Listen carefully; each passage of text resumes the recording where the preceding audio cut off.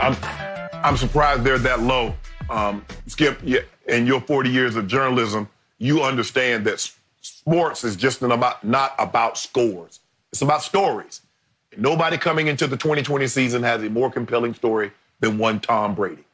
20 years in one organization, leaves, goes to a franchise that has not been to the playoffs in over a decade, leads them to the playoffs, gets a play. Skip, the story is there. It's to be written. All Tom Brady has to do is the end. It's there. It's the most compelling story. Now, do I believe? I think he should have been, obviously I believe he should have been higher considering what the story is about around him. Now, we haven't had a back-to-back Super Bowl, a regular season MVP, Skip, if I'm not mistaken, since Peyton Manning. And we're probably going to have to go back to 2008, 2009, something like that, maybe even further. But if I'm not mistaken, Peyton was the last back-to-back MVP.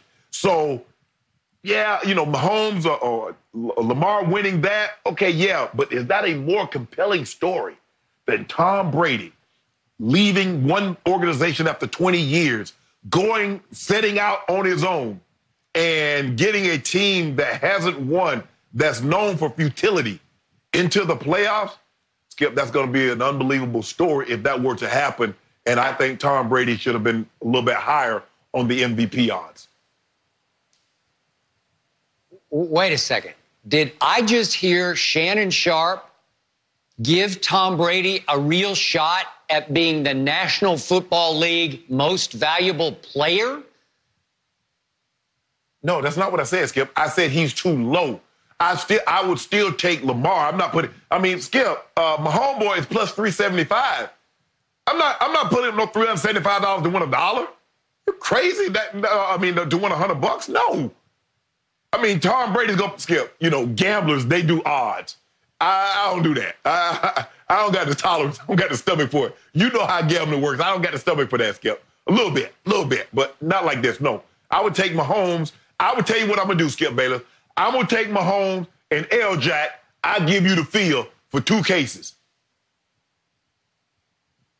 For 2 cases with field? 2 cases. Well, you're going way out on the limb there, aren't you? How about I get Tom Brady and I'll bet you 1 case, but if I win, I get 22 cases because he's 22 to 1 on Fox Bet. Yes. No. Let's do the odds. 22 to 1. No. I'll bet you 1 case on Tom Brady. You give me 22 cases. That's what Fox Bet says. Skip, I'm giving you the old Tiger Woods. You got Tiger. I got Tiger. You take the field. In this situation, I got L-Jack and my homeboy. You got the field. You got Russ. You got Aaron Rodgers. You got Drew Brees. Brady. Yeah. Come on, Skip. Dak? What about Dak? Aaron Rodgers Dak has is like 0 shot. 0 shot. Okay, back what to about my Dak premise and here. Brady? We're talking about Tom Brady here. Thomas Edward Patrick Brady Jr. is 22 to 1. The 8th choice, says Fox Bet. If I were a betting man, I'd put a couple of bucks or maybe a couple of more bucks on that. Yeah. Because you I'm even hearing Shannon Sharpe, the Hall of Famer on Undisputed. I think he's actually saying that he fears that Brady, story plus stats, will be right in the thick of the MVP race. Because I'll give you that. He does have a feel-good fairy tale narrative in place. You're right. He went to the worst franchise in all of sports in overall career winning percentage. He went to a team that was 7-9 and missed the playoffs last year. And he is in position with the weapons that he gains there, plus Gronkowski, to make a run at MVP. I've already told you that several times, sitting right here in this chair over the last month. He has a real shot, and it's not just because of story, because story alone will not win you MVP. You need wins and you need stats. And I believe Brady, in the end, will have both. I believe that Tampa Bay, or as I call them, Tampa Bay, they'll win 12 games, and I believe by one game they're going to win their division, the NFC South. Okay. It may even be a dead heat. Maybe it'll be both 12 wins. I just believe that Tampa Bay will somehow have the tiebreaker and win the division. If they get to 12 off only 7 last year, and Tom can put up the kind of numbers Jameis did, but on the positive side of the ledger, he'll be right in the thick of it. Jameis threw for the most yards in pro football last year, 5,000-plus yards. Brady will throw for 5,000-plus, and I believe he will lead the league in passing yards. I believe he'll lead it easily in touchdowns. Jameis had 33 last year to Lamar's 36, which led the NFL. I believe Brady will throw 40 touchdown passes. I believe that Brady will cut Jameis's 30 interceptions down to under 10. I believe it'll be somewhere 9-ish. It could be 10, but it'll be like 40 to 10, 40 to 9.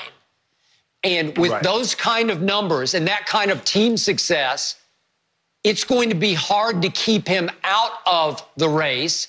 And if you then throw underneath it the feel-good fairy tale narrative to gird it, to lift it, man, he's going to have a real shot. So I think 22-1 is outrageously wrong. And I believe that there's going to be this Tampa Bay tidal wave in Tampa Bay of an offense that will rival Mahomes and rival Lamar's because they have the weapons. Obviously, Tom had none of these weapons last year. Now he has 2 Pro Bowl wideouts. On top of Gronk, he has 2 other very good tight ends in O.J. Howard and Cameron Brate. His offensive line got better with Tristan Wirfs, who they stole in the draft, trading from 14 to 13. He'll be their new right tackle. Stud, way to go. And I think Donald Jones, who's a second-round pick out of USC, who can catch the ball out of the backfield, and then my little man, Keyshawn Vaughn out of Vanderbilt, who they stole in the 3rd round this year, will give him James White-ish kind of players coming out of the backfield. Then on top of that, Bruce Arians has football offensive genius about him. Tom Moore, the overseer, the advisor to this offense, definitely does. So you give Tom all that, that's a recipe for MVP. So it's not just the story he's got going for him. It's the firepower. It's the brain power. It's set up perfectly for him to have the perfect storm down on the Gulf Coast. So I love his odds. They should be way up there. They should be just behind Mahomes and Lamar as the 3rd choice. And right now they're clear down at the 8th choice. And I believe that you are seeing exactly what I'm seeing, and you are scared to death of what Brady might do in Tampa Bay. Well, Skip, look, at the end of the day, it's still a stat award. I mean, it's kind of like the Heisman Trophy, Skip. You could have team can be 14-0, but if you don't have the stats behind it, you're not winning that award. So at the end of the day, the MVP is a stat award. Now, when we get this compelling story behind it, Skip, like I say, we know Tampa Bay has been mired in futility for a decade. At the bare minimum, I'm saying a decade, and I'm kind of being nice. And you get Tom that left an organization with the success that he's had in New England, and all of a sudden, after 20 years, he leaves that, comes down to Tampa. So, Skip, you know what? I might put me about 25 bands on this thing right here. Hey, I'm just saying, I just might do that, Skip. I ain't got nothing to lose. I mean, with the odds. Now, look, for you to win any kind of money on, you can't even win no money on Patrick Mahomes, boy. Now, Skip, I believe Lamar Jackson, because of his legs, he's going to have, Skip, I believe he'll rush for over 1,000 yards again. He's going to have, I don't know if he'll throw for 36, but he's going to have, they added weapons around him so they can get better. Now, his passing might not be what it was last year because they did add J.K. Dobbins, so they're probably going to want to run it again. But, Skip, he's going to have numbers. He might have games where he rushed for 100 or rushed for like 90 yards, 90 to 100, and then throw for 185 to 200. So when you look at it again, Skip, he's going to be over 3,000 yards. He's going to be over 1,000 yards rushing. So he's always going to be in the mix. My homeboy, Skip, you know Andy Reid. Andy Reid throws the football. My homeboy's going to throw it. And then they got the running back that they can dump it to out of the backfield. So he's going to throw, and he's like, you know what? Throw some more, and then, throw some more on top of that. So those two guys will be there. But like you said, I believe Tom will be there also. He has weapons. And if he can get this team, Skip, because remember, Peyton Manning would have won the MVP his first year in Denver had Adrian Peterson not had that ungodly season coming back basically 6 months off of a torn ACL. So Tom is prime. He's in a prime position, Skip. He sees the favorites, and he can just draft, and then maybe like the last 4 or 5 games, put some big numbers up, and then like the voters gonna be like, man, Tom, and plus Skip, he's 43. 43-year-old, getting a team to the playoffs, having Skip, he don't have to throw for 5,000.